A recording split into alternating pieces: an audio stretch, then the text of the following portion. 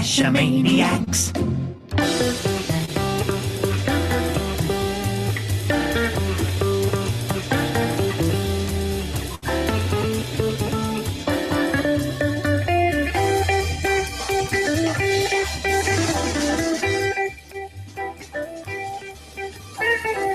GeoGearHeads.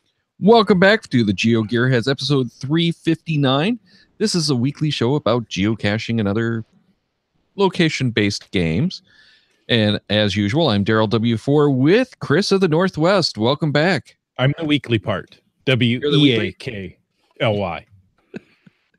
It's been one of those weeks already, huh? Oh, man. Hey, it's good to be back. You know what?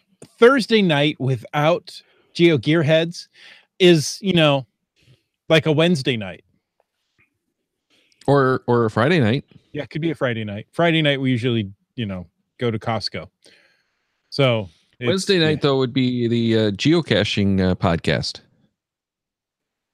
Yeah. Yes, it is. I don't doubt that. No, I have yet to listen to it live. So a night without the GeoGearHeads could be a night without, or with the geocaching podcast. Yeah. So there the you go. Burkcast.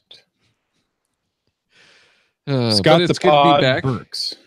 Yeah, it's good to be back and to see you again because it feels like it's actually been like a month since we were last doing this.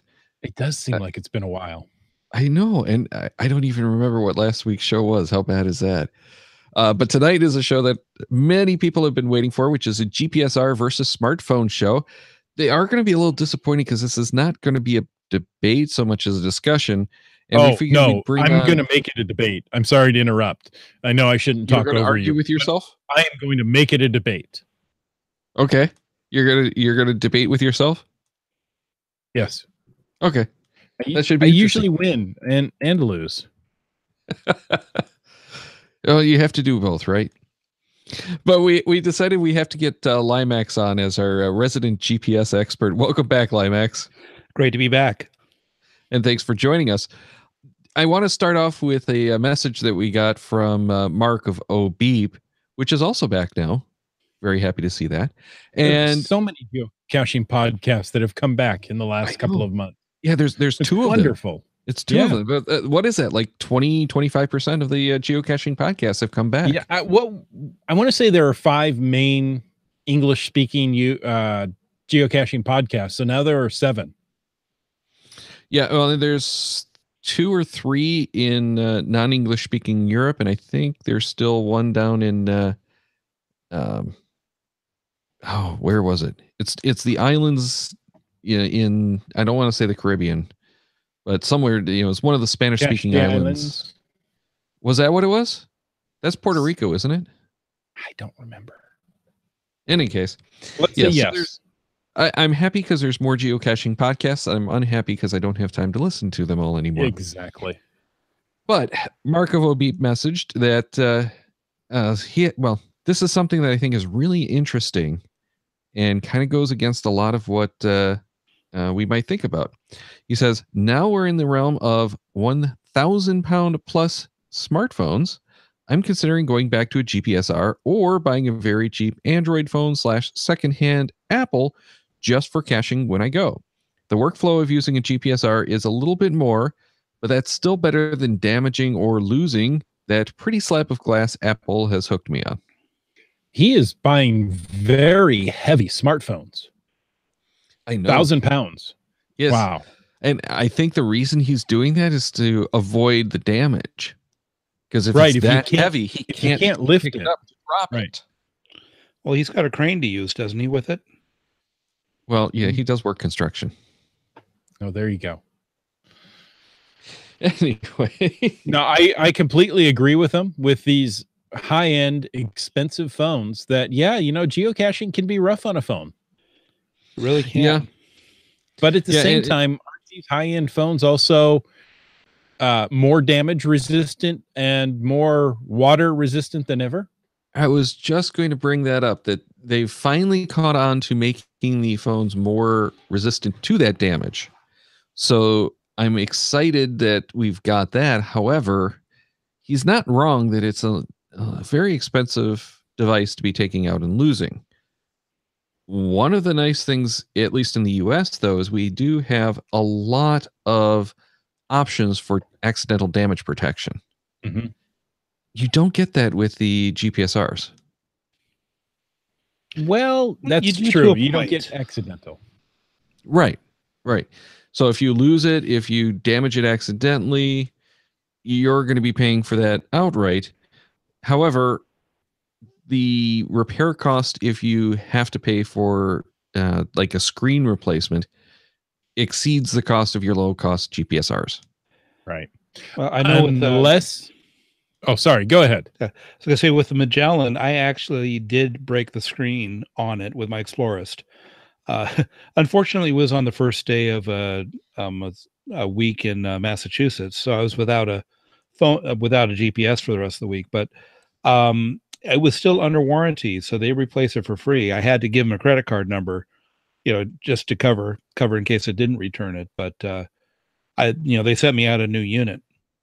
So there are That's still some awesome. warranties. I don't know if Garmin does something like that. I'm kind of Well, think they don't because they're the only ones around, but yeah, well, for the accidental damage kind of stuff, typically they don't cover that. That's awesome that they did, and a lot of places used to do that. yeah. But with the expense and the complexity of these new units and the susceptibility to damage, especially with the capacitive touch stuff, it's just not something that you see very often. No, yeah, this of course is a resistive touch, and let's see, this is back in 2012. I want to say, I mean, it's whenever, it was soon after I had lost the Explorers GC by accidentally leaving it in a cache. So, Oops. yeah, Now, So nice swag. for the REI next has a one. very Yep. REI has a very liberal return policy. You may be able to get a quote unquote replacement that way. maybe But resistive touch, wasn't that a Phil Collins song? that was Invisible Touch. Oh. Okay. So we're here tonight to talk about the differences and possibly the benefits between GPSR and smartphone. Now, this is the second time we've done this. And Limax, you weren't with us the first time, were you? I was not. I was. Let's see. I couldn't even make the chat that day. I was. I think we had Scott Burks and Land Monkey. Yeah, it was Well, Scott we had Burks to and do Lynn it Muckler. twice. Yeah, and you had to do it twice. I might have been around no, I wasn't even around the first time. That's right. We broke the internet that day. Yeah. Right. Yeah, I don't know. I was probably off doing who knows what I was off doing. I can't remember what. But gosh, that would have been 20. Yeah, it probably would have been 2017, wouldn't it? So yeah, I think I know what I was doing. Never mind. Well, gentlemen, let's start off by listing the devices that we actually use when we go out caching. Not all the ones in your inventory, Daryl, but just the ones you actually use. Yeah, that would take a little too long. That's why Especially because I don't even remember clarify. what I have. So, Daryl, what do you cache with as far as GPSR and phone? Well, to be honest, I really don't use a GPSR anymore. I take my eTrex 30 with me sometimes, expecting to use it, and I never do. I'll turn it on, it just dangles around my neck. I love the unit. I really want to use it, but the fact is the iPhone with Cachly is just so nice and easy to use, especially now that it has the app on the watch to give me those reminders as to how far the cache is as I'm walking long distances, that I just don't even use the GPS anymore. How about you, Limax? My main device actually is my iPhone 8 with Cachly. Although supplemental to that, I've got a GPS Garmin Nuvi in the car that I load up with caches a lot of the time. I use that to get close to the cache, and then I pull out the phone to do the rest. And my Magellan Explorist 510 still makes the trip with me. And if I feel I'm not getting a good reading off of my iPhone for whatever reason, I do switch over to that and see if I can't do something with it. And I still do have some places around here where there is no cell phone coverage if I get up into the hills. And there I really do need to rely on the GPSR. Magellan. You know, we won't talk about the other device I've got that's a brick. Yeah, I have one of those as well. The we'll talk about it a little bit. The Oregon 700 or 750 is mine, and I think you have the 750 as I have well. the 750 as well. Yes. Yeah, it's so much promise, but it just can't make it actually work well. Well, Tick Magnet in the chat wondered if you got it working. So Tick Magnet, we acknowledge your question, but we're going to hold off. We're going to build that suspense a little bit longer before we tell you what really happened there. Well, and Chris, I want to hear what you actually use, but then I want to go into a comment from GSM times 2. I use, of course, an iPhone. Currently, I upgraded to an 8 Plus. I hit a 6 Plus, 6S Plus, a 6 Plus for so long, and served me well, but needed to upgrade. So, and I have an Oregon 600. Now, that's not a current model, but same form factor as the 700, pretty much the same software as the 700. So, yeah, and unfortunately, my 30 is no longer a model that Garmin sells, but they do have the 30X, which is basically the same thing with a few niceties added. Mm-hmm. But the comment that I wanted to mention from GSM times 2 is that he said he uses a Garmin Nuvi to get the directions to the cache, and he has the phone on to get the satellite view to see where to park. And that's something I did want to bring up as one of the reasons why I do everything on the iPhone. With Cachly and just about every app I know on iOS and on Android, you can jump out into a mapping program. Whichever one you usually like is going to be supported. CarPlay in iOS 12 now supports Google Maps. Google Maps supports satellite view on the head unit. So I can do navigation from the cache with driving directions in Google Maps on the head unit. I love that. That has made caching so much nicer. And again, it's all in that one unit. So it's just boink, boink, boink, and you're there. You don't have to go toggling between. You don't have to load up all these different units. So it's a convenient factor. Yes. The two of you must live in an area that has no trees. Because that's the problem I've got, is the fact that I look at the satellite view and all I see are trees. Have you been to Washington State? I see a lot of the trees. But for the navigation, you can usually see the path through the trees, which is nice. But for the navigation in the car, I like being able to do that so I can see the parking lot. Because there's rarely trees covering the parking lot. Right. Okay. So yeah. you get to the trailhead, parking lot where you can start your right. I'm looking for the parking as I'm driving to it, and that's where that comes in handy, because so many times the cache is near the road behind it, so the navigation wants to take you there rather than to the actual parking lot. Right. And Chris, I was actually referring to Daryl and GSM times 2. I know that you live in Washington. I know what it's like there. But yeah, it's like I was caching in Danville last Sunday along the Iron Horse Trail, and that was tricky because my Nuvi would try to lead me then, of course, onto the trail itself, and for some reason, motor cars aren't allowed on it. Well, they are once. But it was do I have parking right there by the access? Mm-hmm. So okay, let's actually dig into this maps thing a little bit, though, because I think this is an important part. Go ahead. Did you have to do an update on your head unit to get the Google Maps satellite view? No. Okay.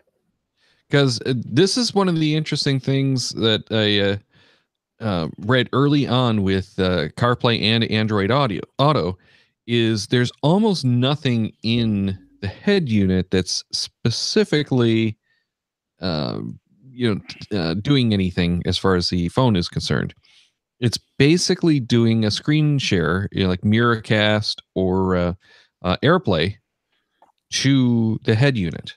There's a bunch of hooks for all kinds of other stuff to get the data to and from, but it's pretty simple as far as that goes. I mean, it's a lot of work in there, but it's, once they design the spec, it's pretty agnostic. Now, Interesting. that isn't to say that it isn't going to change in the future, but at this point, it's pretty cool. Well, before we get too far off of this, I want to bring up one more point from DNF Magazine in the chat. He said, talking about using the satellite view to get you to the parking lot. He has, doesn't that only help if you have the cords to the parking area? Not necessarily, because often what any navigation system is going to do is get you to the street closest to where the cache is. And if the cache is at the other end of the park from the parking lot, it's going to take you the back way, and you're going to try to walk through somebody's lot to or climb fences or climb fences. Or I know that's happened. Actually, it happened when I was doing all those World Series caches for that was Hidden Creatures back in June, July. Yeah, something like that. Wow, that was a long time ago. Anymore. I don't know. I know I was teasing you guys about the fact that I reached the World Turtle before you did, but yes, you did. We're geocachers or geocaching podcasters. We're not supposed to actually go geocaching. We're not allowed to, actually. Right. Our accounts usually get suspended if we have over than 5 cache finds in a week. No, anyway, it's like I've done just enough to get the souvenir for this month. I mean, I've scaled back, but that's for different reasons. Yeah, the thing that the satellite maps help with on finding that parking area is typically you have this obvious big slab of blacktop or concrete, or these dirt outcroppings off the side of the road with cars parked there. So it's pretty visible on most of the satellite views, and it's a good way to find where the parking is. So I'll typically just route to the cache on my, hey, I want to find a cache over here today, whatever, and I haven't really prepared. I'm just going to go to the satellite view, start driving toward it, and when I get within a mile or so, you start being able to tell where that is. And then you reach the sign that says private property and realize that was actually somebody's driveway. Yeah. And realize, I've spent enough time on this. I'm going through anyway. Yes. So let's get back to the maps, though, because I think this is something that makes a difference to a lot of people, myself included. When you're on the phones, typically you're getting the maps online and you get the satellite view or street maps, and that's about it. A lot of them have some topo options available now, but it's not all of the apps. And if I'm not going to use satellite view when I'm out hiking, I like the topos. So that's one of the advantages of using the GPSR is you can get some really good topo maps. The trouble is I don't know that I've found any that I like that are free. Okay. But you don't typically get the satellite view maps on the GPSRs. You can get things like the Garmin Bird's Eye, but that's a subscription service. And the little bit I've played with it, I was not happy with it at all. Yeah, I was trying to remember if I had free topos. Go ahead. Yeah, I was going to say I have seen some free topos, but when I tried them, they weren't very good. And I had a lot of problems getting them onto my GPSR. Yeah. But that kind of stuff does change. But I do like that you can get the OpenStreetMaps, which are updated regularly for free, and drop them onto almost any GPSR at this point. And those are really nice. And a lot of times they will have the trails on them. So that's a big bonus. Really is. Yeah. And with my Explorist, I believe the maps I have on there are OpenStreetMaps, but I did go through a paid service because they compiled them in such a way that it was easier for me to load onto the GPSR. Yeah, absolutely. And it's worth doing some of that, especially if they're going to be updating it regularly and you can just log in, every couple of months and download the update. That's something that I'd be willing to pay for. Right. Chris, what's your opinion on maps, though? I'm a pro map fan. Just any maps, doesn't matter which. Doesn't matter. You know, I don't use topo maps for the most part. I will look at them if I'm on a hike or planning a hike. I tend not to use them during the hike. Um, you know, I want a nice map that's going to show me the trails in the area. So usually something like the open map, um, the cycle Open maps. cycle. Yeah, Yeah, open cycle. yeah. Yeah. that's got a really good trail. The overhead or bird's eye view is nice, but most of the time, you know, it's either it's great for urban caching. Oh, look, there's a park. Oh, look, there's a picnic table there. I bet that's where it is, you know. But when you're on a long hike in the woods, it really does you no good. Unless you No. can say, "Oh, look, there's supposed to be a lake over here that we're not going to be able to see." Yeah. Well, it does do that, and on most of the trails, I've actually been able to see the trail in the tree lines. It depends. Yeah, it's not 100%, Mhm. but when I don't have any other trail maps available for it, it does give me provide something to go from. Yes. Yeah. Exactly. So most of the time I use the street maps, just the plain, because they load quickly and update quickly with a little data. So when you're out and about, that's usually, you know, the fastest option. Well, and the nice thing with the open street maps and a lot of the apps is you can actually cache those onto your device. So you don't need to have the data. Mhm. You can turn off the, put it into airplane mode or whatever and go caching without using data if you're trying to conserve data. Or if you're in out of another range. country or out of range, right? Exactly. Yeah. Yeah. So I definitely do the open street maps on Cachly, though I don't know that I've actually updated those once I changed apps, because when I switched to the beta program, I don't think I reloaded it. So I gotta go check that out actually. Yeah, But I like having them for Canada, especially. I just load them in and keep them for Ontario, because there's a good chance that I'm going to head over to Windsor and go caching without, I have to think about it enough to bring the passport. Right.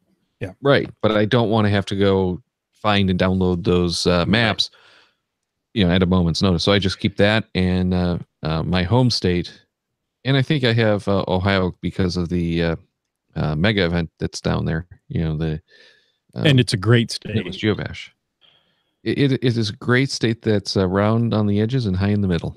That's right. Gentlemen, do you use your GPSR units?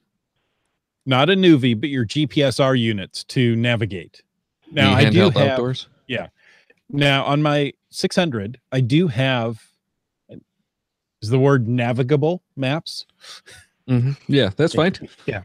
Yeah, the driving maps, I think, is what they actually call them. Routable maps. Yeah. Right. Yeah, so there's different types of routable maps too. That's true.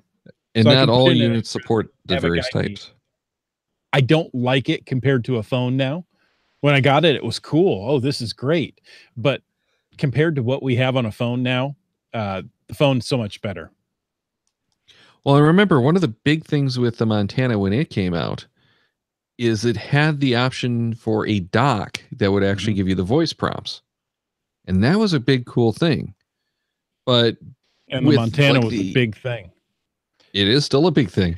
But with the Oregon, it just the beeps aren't enough, and it's not a big enough screen that even having it on the dashboard there made for a good navigation experience. So no, I've tried it and didn't like it, so I just never used it. And I did have a Nuvi. I still have a Nuvi, actually. It's sitting at the bottom of my center console in the car because I just never use it.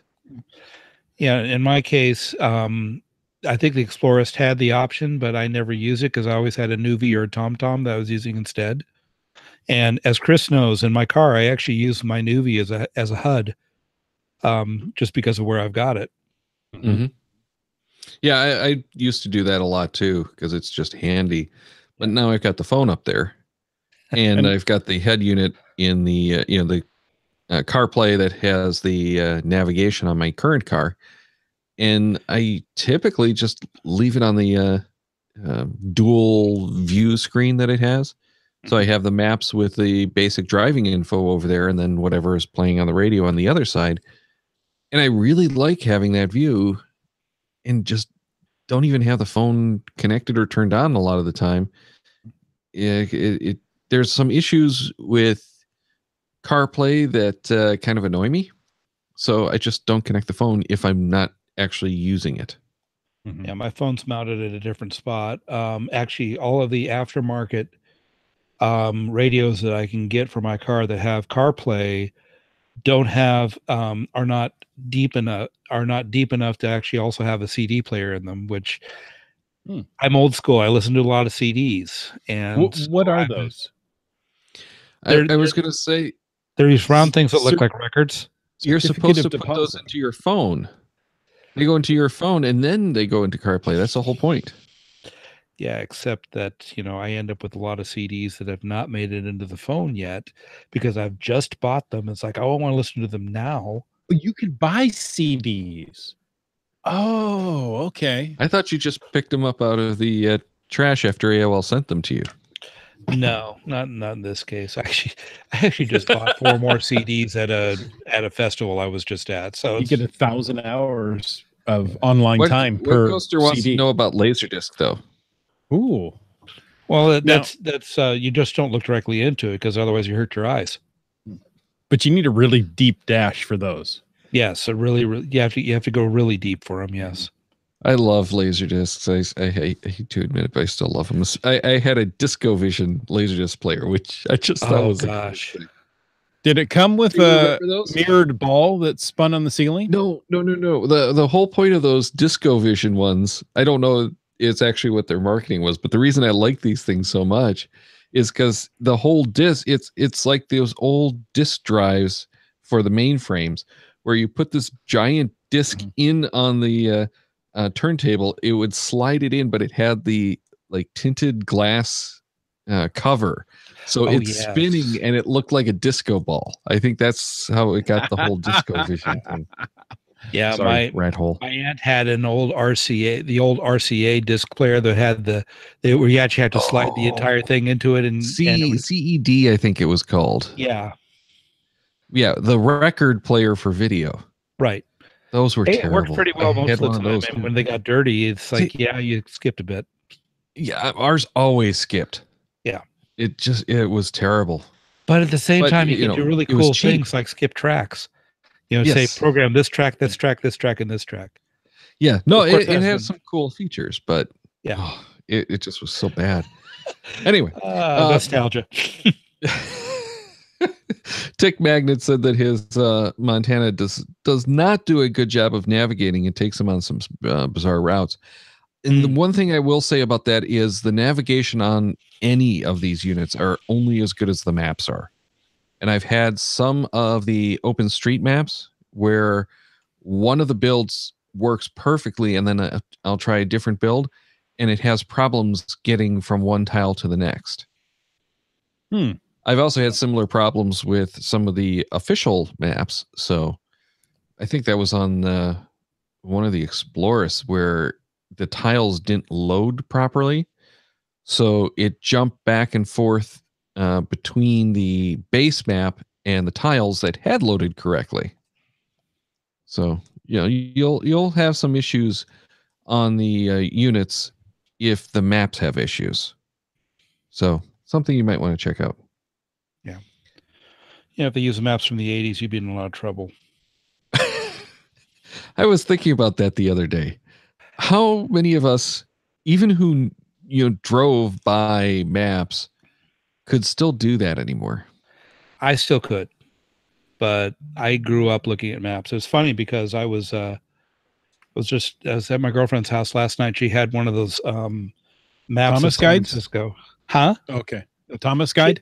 No, it was a map of San Francisco is what she had. It was one of those indestructible maps. Oh, yeah, fold up. Oh, that's old. There's the Embarcadero Freeway that was destroyed in 1989.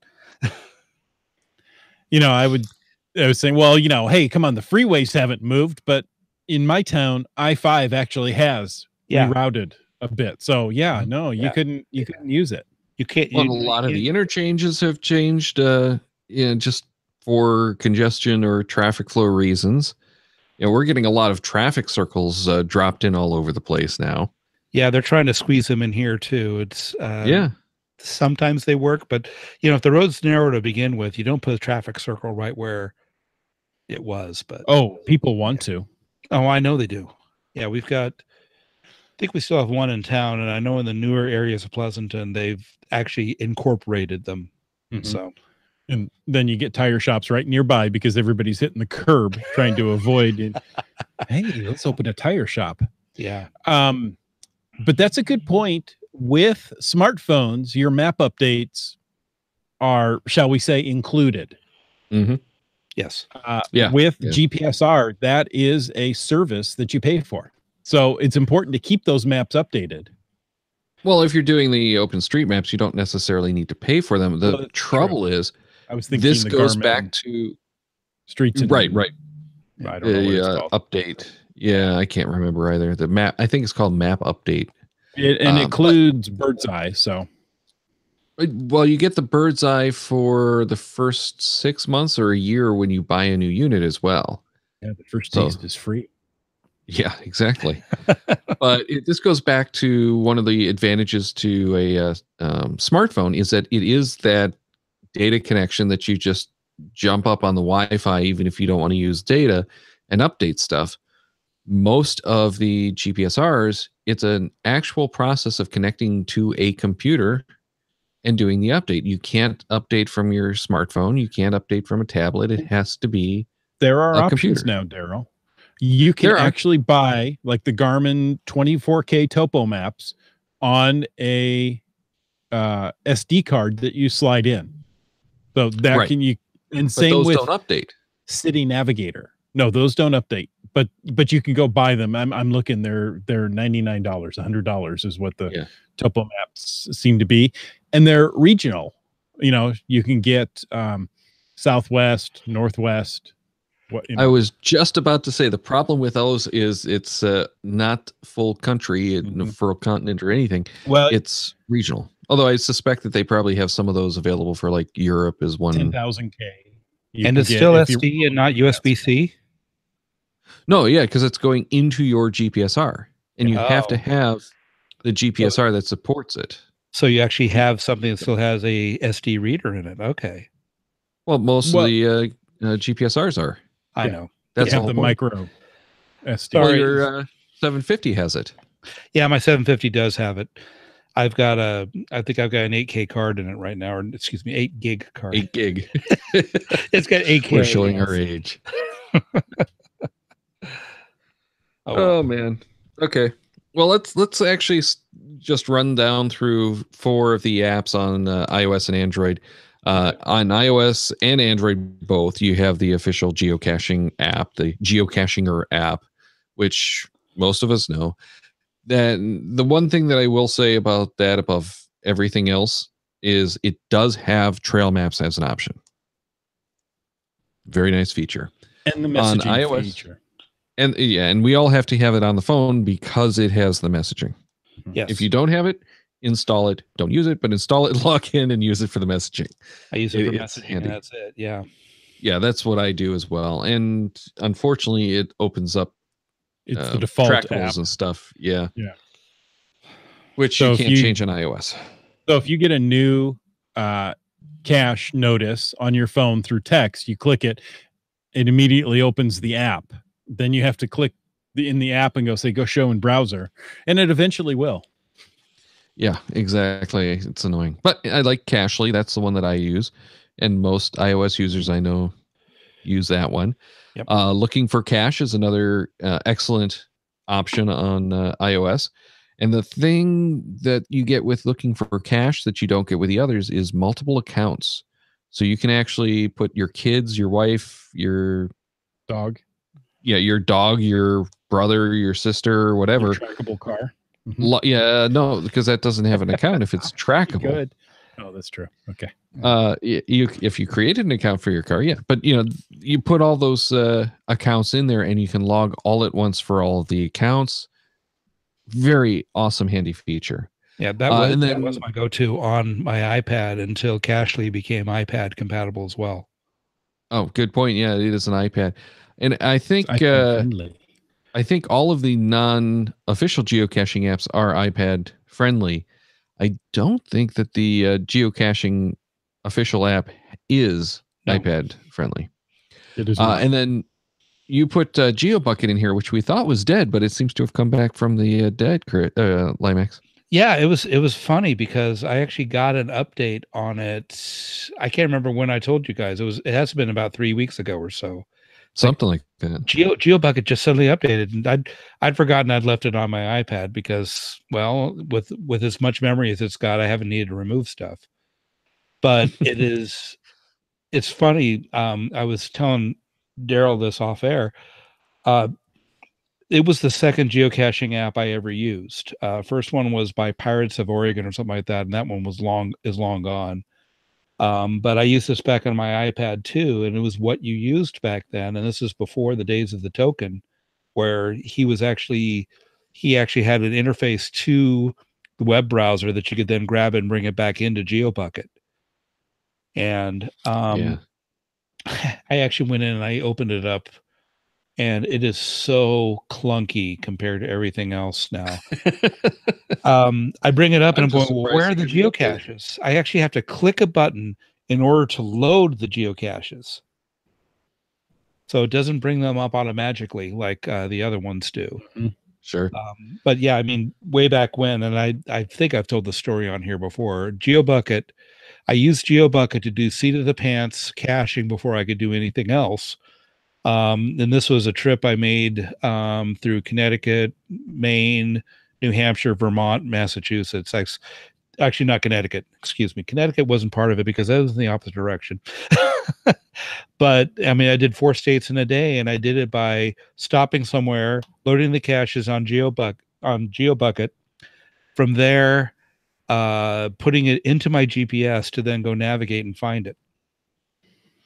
So that's quite the workflow you've got going there. Well, so okay, this was 2012. Yeah. So I had to go look at the GeoBucket revision history. Version 4.8 came out August 19, 2015. Mm-hmm. Version 4.9 came out February 7th, 2018. And then there's 4.10 September 23rd and 4.11 October 2nd. Okay, so 4.11 was the one that I noticed. I wonder why I didn't get the others. Interesting. And they support iPad split screen, iPhone X or iPhone 10. So iPhone X or XS. Well, you have to actually support iPhone 10 to be able to update your app now in the App Store.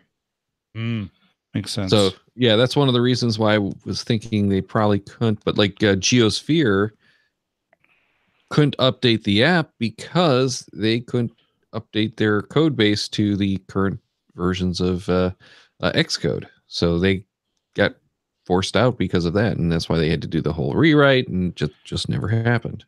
Yeah.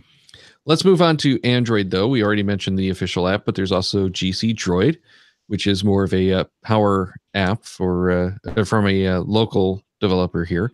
CGO is the one that everyone that I know on Android tends to use, but I can't really recommend that because it does do scraping. Geocaching.com's position is basically we're looking the other way, but don't expect us to make sure it continues to work. And when they change the website, it does frequently break CGO.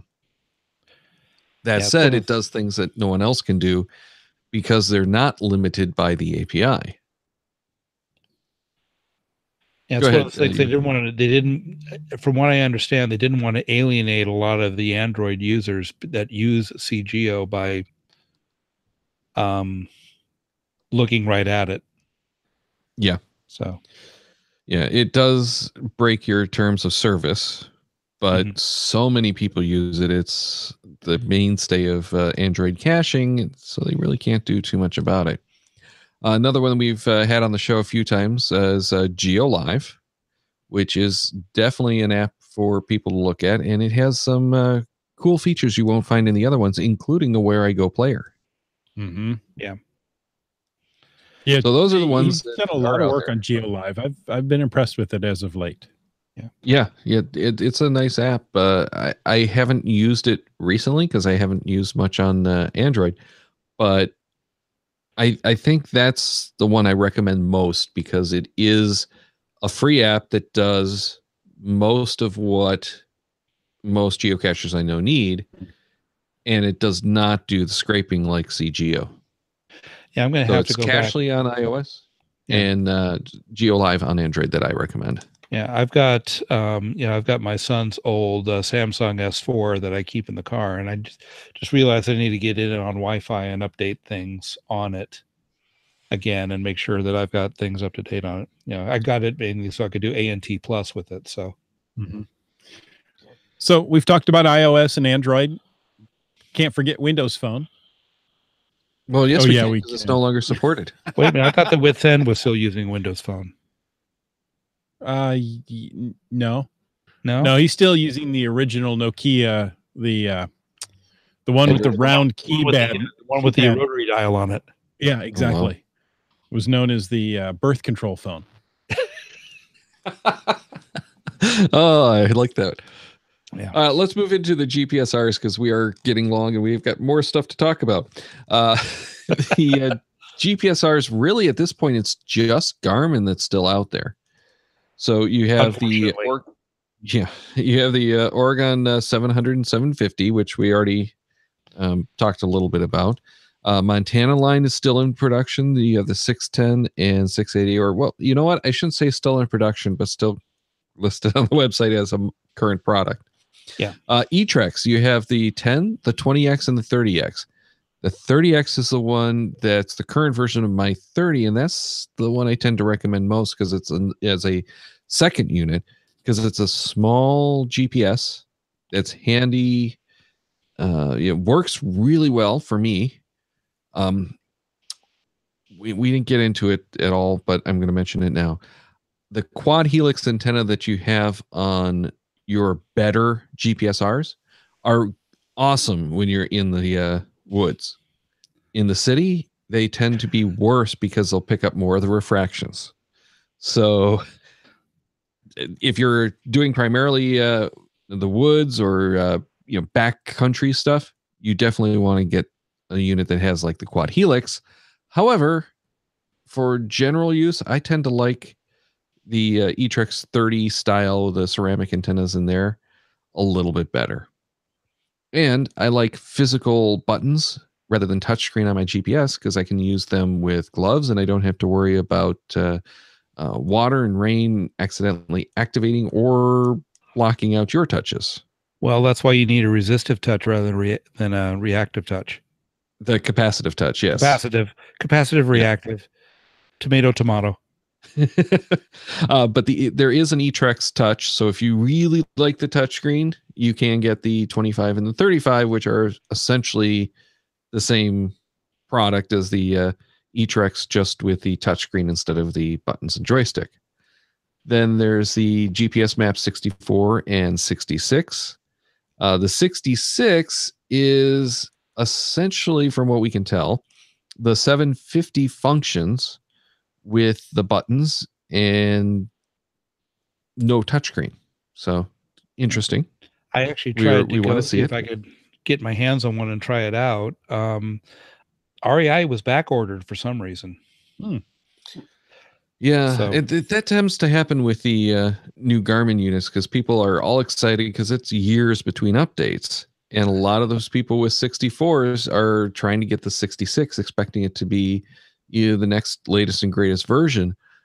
But the teardowns, as I understand it, are not showing that it has that quad helix antenna that made these 60 series so famous. It's some weird ceramic antenna, I believe. Yeah, I think that's what on the one that I think I sent you had that. It's like, and I'm thinking to myself, don't drink the Kool-Aid. Yeah.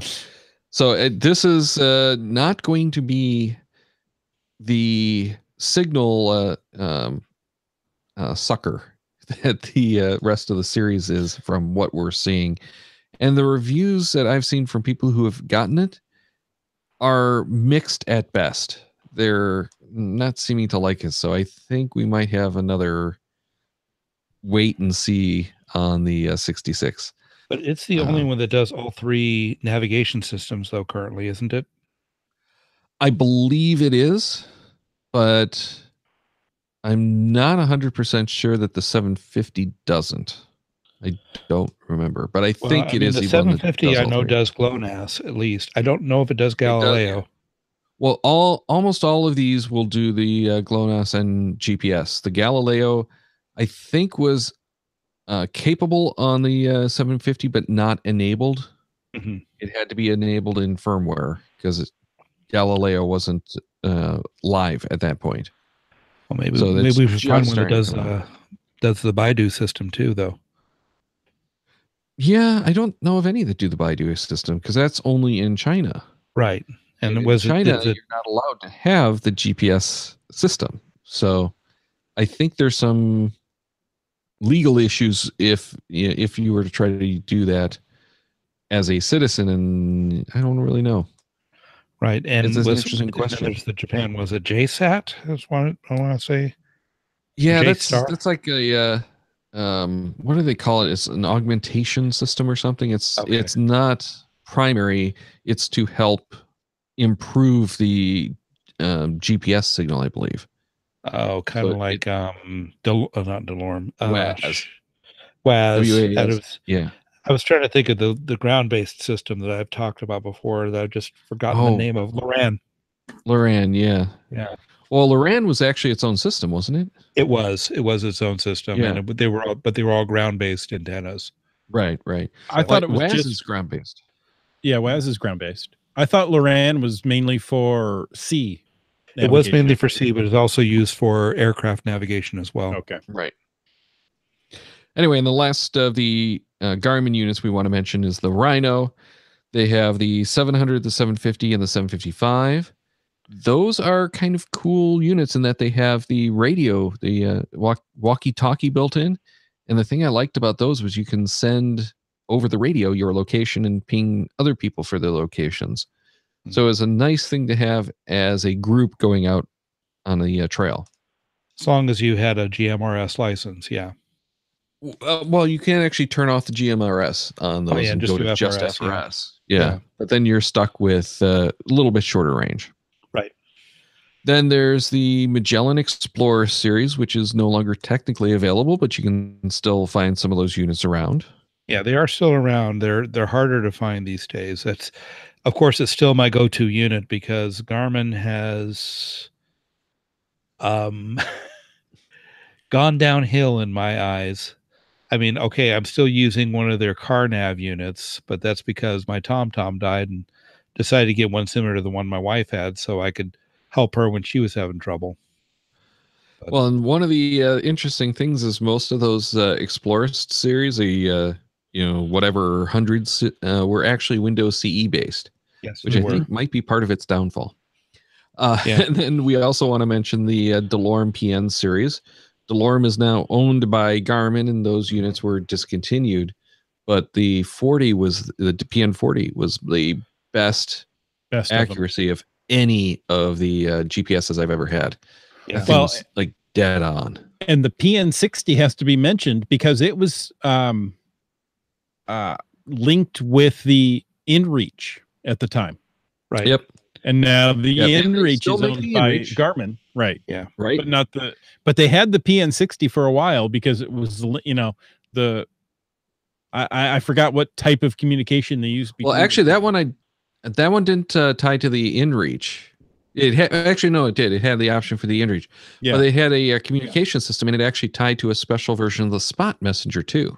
So before they came out with the InReach, you're right. They had the Spot, and then they came out with their own just black box InReach. Now you have the InReaches that have the screens and full out GPSRs that are InReach. Mm-hmm. But I haven't seen anyone actually caching with one, and I would like to try that. I think for me, if I was able to ever get an InReach, I would use it as a supplemental thing. It would be there just in case I get myself into trouble. Well, which of Well, they have the two different versions of the InReach. They have I think it's called the SE, Yeah. which is basic messaging, basic location. It doesn't really Not do anymore. the GPS There's stuff. just the InReach Mini. What? really? Yeah. I'm looking at I the just saw the listing when I was putting together the links for the show. They had the InReach I see the InReach in Mini. the two different flavors. Oh, there is Ooh. a full InReach. Yeah, it's the InReach. Yeah. Yeah, there's an InReach. You're right. Yeah. So it's just the Your InReach and the SE Mini now? SE Plus. I apologize. Okay. I was thinking Yeah. the SE was the small one, and it's not. I Yeah, was the thinking SE Plus Plus is the one Mini. I want. Yeah, was the Um, one I was looking at. The SE Plus, which is a full GPS, is $400, and I want to say the Mini is like $379. But you do have to have the service if you're looking Yeah. to get the satellite two-way, which is the whole point of those things. If you are going out of range and hiking in the backcountry or going off-roading, or if you're going yachting or something, those are lifesavers, literally. Yes. It is worth spending the cash to get the subscription, at least the basic one, and have the rescue services, and to have the option to say, hit this button and send a message to my wife that everything's okay, or to my parents or whatever, so that you whomever you have have- someone back on land who can keep track. Yeah, it would be a really good thing to have. And of course I'm not going to be doing any hiking around here anytime soon, but going back to the backcountry, that would be a better thing for me to have. Yeah. GSM Times 2 says the InReach Mini is fabulous. He's a huge fan, but he also wanted to know if having more signal sources increases accuracy or just confuses that unit. His experience is that they tend to bounce around a lot as he looks at his tracks. And I believe because of what he's talking about, or the way he's talking about it, he's talking about like the quad helix versus a ceramic. I And would it's be not almost. someone. Go ahead. I was going to say, well, the quad helix, we've already said, it's going to have some issues, when you've got a lot of things to reflect off of. Right. Whereas the ceramic, And it's a single unit. So it's a single antenna. It's getting signals from one set of, it's a weaker antenna essentially. Yeah. But by having that stronger antenna, it has a harder time differentiating between the direct signals and the refracted signals. So yes, you will see more problems. Now, as far as using GLONASS or Galileo to refine the signal, that should improve the accuracy. And that's been my experience. With WAS, I actually had the opposite effect, where on the older units, and I haven't really paid much attention with the newer units, but on the older units, enabling WAS decreased my accuracy.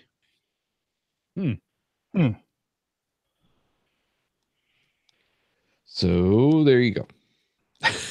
That's my 2 cents on it.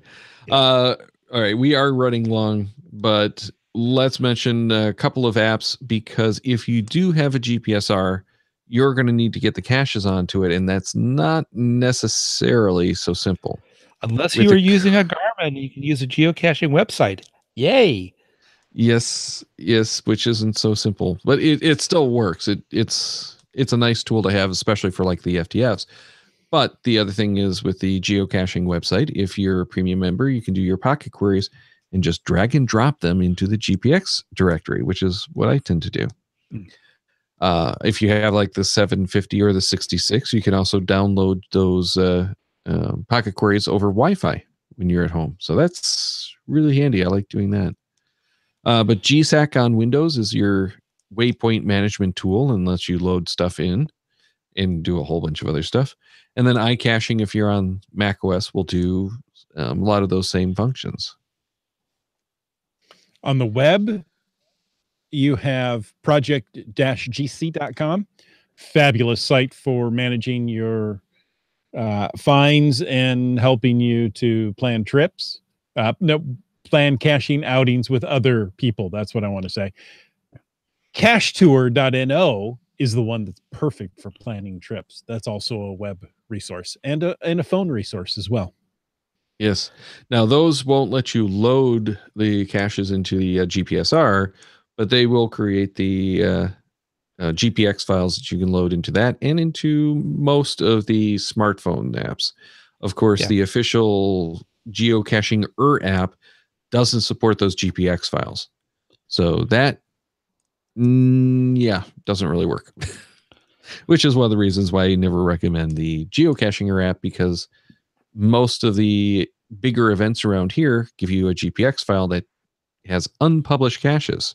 So you can't find them at all with the official app. No, makes sense. Publified. I thought you could. Nope. With the old version, you could. Oh, okay. I was going to say, I know Android. I've done it once. Yeah, only on Android. They had it in the iOS version for a little while and then pulled it back out. Oh, interesting. Oh, and we still need to answer Tick Magnet's question about, did I get my Oregon 750 taken care of? The answer is no. I'm still using it as a doorstop. It keeps my door nice and wide open at this point. And I just updated mine to 4.2 right before the show, so I haven't used it to see if it's actually functioning correctly. I'm trying to remember. Seriously, I'm trying to remember where I put it at this point. I got so disgusted with it after it would turn off the moment I tried to use it that I probably stuck it in some corner somewhere. So, and I've been trying to use the 750 myself.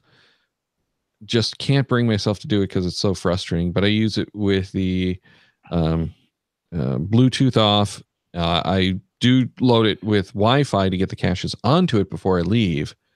But using the live connection stuff has just been frustrating more than anything else.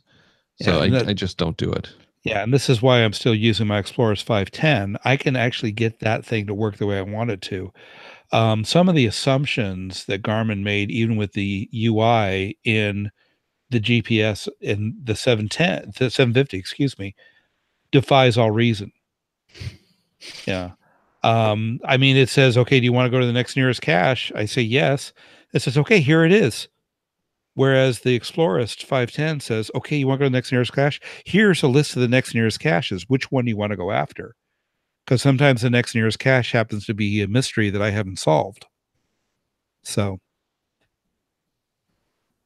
Yeah, or, it's a nearest cache, but I'm heading north and I don't want to head south just yet. Right, exactly. It makes some assumptions that are questionable. Mm-hmm. Well, it makes assumptions. Period. Yeah. It doesn't give you the control that, control's a good thing as long as I have it. It must be the Apple of the GPS world, because giving people control is a bad thing. Yes. Well, they're going to do things that they shouldn't be doing. To give you an idea how long it's been that I've used the 750, I'm playing with it over here, trying to figure out how to get Pocket Query back on, and I can't remember how to do it. That kind of does it right there. Yeah. But oh god. So I love my I love my 30. I use that one still. Mostly it just goes out with me as a necklace, but I still carry it with me, especially if I'm going to be placing geocaches. I prefer to do it on the GPSR. However, I'm spoiled that I have a bunch of GPSRs and I go out with multiple units. Usually at this point it's just 2, but I go out with multiple units, get readings from both, and I get the reading from the iPhone, and I take all of those and average them so that I get the best possible location for all people who are going to find that cache. Yeah. All righty. Around here, you're not a real geocacher if you don't have a GPSR and a carabiner somewhere on your backpack. You don't have to turn it on, but you have to have one. You have to have a backpack? You have to have the GPSR on the backpack? Yes. So you can't actually use a GPSR. It's just there for decoration. Right. Exactly. Yeah. So in that case, just get the eTrex 10. It's the cheapest. Well, actually, why don't you just get one that looks like a GPS that actually doesn't work? Like one of the floor models. Like a candy phone. Yeah. Yeah, one of the ones that has the sticker on the front, so it looks like it's turned on and Yeah, routed. there you go. Exactly. Hey, your GPS is on. You're going to kill the batteries. Oh, no. I get great battery life with this one. 30-year battery life. Yeah. Yeah. Well, All right, Limac, Limax, thanks for joining us, and hopefully people got some good insight out of this. And I if hope you so. have anything that you'd like to contribute, please email us at geogearheads@cachemaniacs.com. And when we have a randomized show in a couple of weeks, we can share that with everyone. but you know what? You don't have to wait a couple of weeks to hear us. In fact, this Monday, yes, Monday, you can hear us if you're a patron on our dedicated patron hangout. We're going to have that Monday, 6 p.m. Pacific Standard Time, 9 p.m. Eastern Standard Time. If you're in the middle, it's somewhere in between. What is that in British pounds? 17. Got it. Oh my, oh my, oh my. But we have a lot of great shows coming up. Next week is going to be Our Gear number 4, which is our Thanksgiving show. That's going to be with Land Monkey and C. Michelle. So we're going to take a look at what's in each of our caching bags, what we carry with us. Daryl, and neither one of those celebrate U.S. Thanksgiving, so it's fine. Which is why they're on the show. We're very thankful for international hosts. Yes. And then on the 29th is going to be our next randomized show. And patrons, remember that every randomized show, we have the bonus show afterwards. So you get 2 shows for the price of 1. Then on December 6th, our first show in December, we're going to have Any Love from Geocaching HQ, but we're going to be 2 hours early. So mark your calendars for 2 hours ahead of our normal show time. I love Love. Yes, she's always a great one to have on the show. Lovely. What's not to love? And I think we're going to be talking a little bit about the souvenir for the last of the souvenirs for the new series. So I'm excited to find out what that's going to be about. But on the 13th, we've got C. Nelson and Teus back, which means we're talking about 3D printing once again. Because we love 3D printing, but not as much as we love the Cachemaniacs website at cachemaniacs.com. For more on the GeoGearHeads, including show notes for this and all our episodes.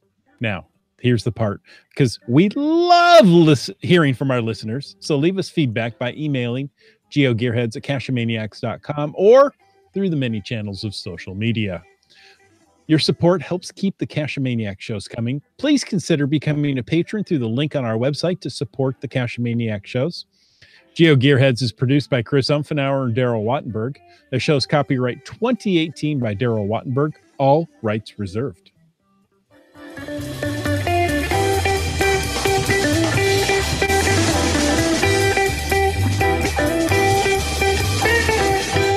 Cash with the Cachemaniacs.